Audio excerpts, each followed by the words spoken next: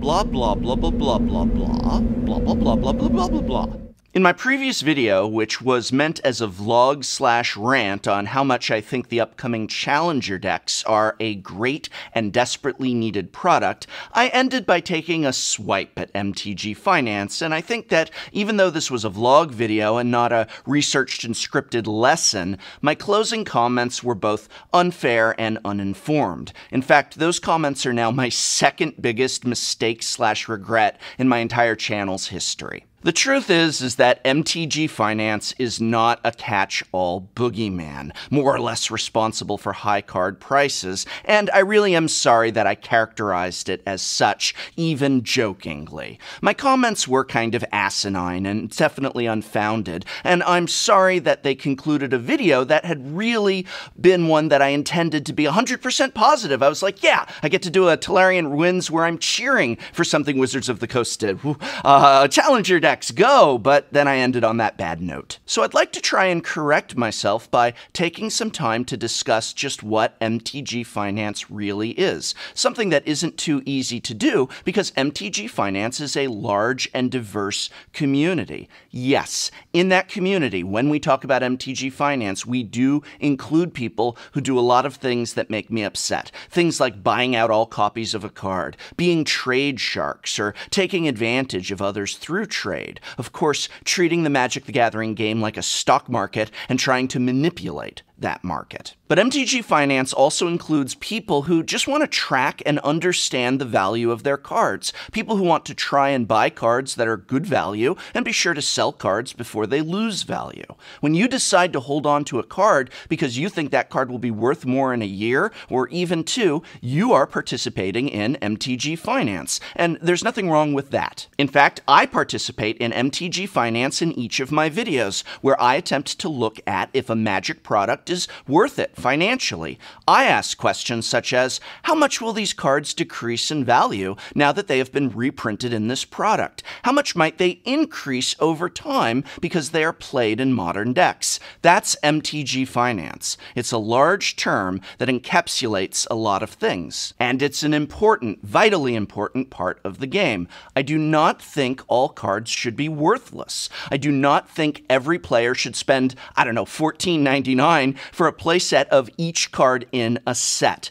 Magic is a TCG, and that stands for trading card game. And the cards need some form of value in order to be worth trading for. In fact, in many of my videos, I criticize products and sets, not because cards are worth too much, but because they are worth too little. I end every booster box game by saying, buy singles. And this too is all part of MTG Finance. That's why I'm sincerely upset with myself for using the term in such a broad, catch-all, boogeyman way in Tuesday's video. It was wildly uninformed of me, a supposed man of letters, to not use words correctly. I like using words correctly. The Tolarian wins vlog/rant videos are much less scripted and much more emotion-based than any of my other work. And I don't mean that to excuse my error, simply to explain that while my "Is it worth it to buy a Challenger deck" video will be highly scripted, researched, and edited,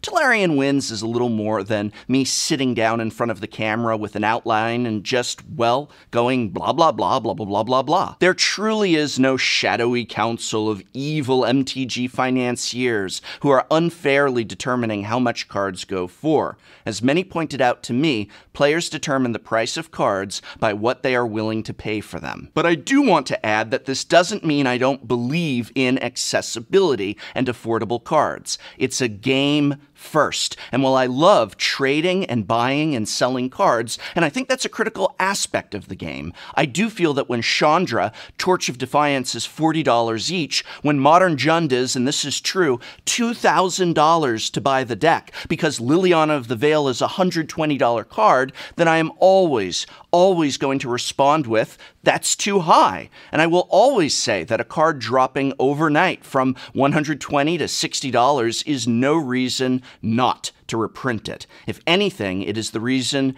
to reprint it. And I will say to the individuals complaining that they'll lose money on the Liliana they invested in, that Magic needs to be a playable game first. But the key, of course, is the individual. That voice isn't all of MTG Finance, and I wish I had ended my video not by saying that the complaints about challenger decks were coming from MTG Finance as a whole, but rather from some individuals, a very small minority, who were more concerned with card prices than accessibility. To them, I wanted to stress that Standard needs players, needs an on-ramp, and that by having a lively, vibrant, populated Standard environment, all ecosystems within Magic will thrive. No, I don't like buyouts or hoarders or people who try and manipulate the market, but I love trading Magic cards. I love buying and selling them, and I want MTG Finance to thrive because I want Magic the Gathering to thrive. I want stores to thrive. I want vendors at GPs to do great business, fairly and honestly, of course, which the vast majority of them do. I want to be able to say that upcoming products and sets are worth it, and that does mean that the cards need to have value. But I also want to be able to say that the game is accessible, that it doesn't cost an arm and a leg to play, that teenagers can join us at F&M, that you don't need to be an engineer with a sizable disposable income in order to play Modern. The way to achieve this is not simple. The answers are not clear. It's complex, like most important things. But there is no straw man or boogeyman working against us in the community. There's jerks everywhere, but as a whole, there's a hell of a lot more of us as there are of them. In Magic, at large, and within the MTG Finance community as well. But now I really want to hear from you. How do we have both things? Cards that are worth something, but not worth too much. What price should a Modern deck be, a Standard deck? How do we determine that? Who determines that? Wizards of the Coast is who I feel needs to really be in charge of this, ensuring that we get reprints in a way that helps keep prices reasonable. And I've certainly been vocal that I don't think they're doing it, but what do you feel is the right solution here? Let me know in the comments below.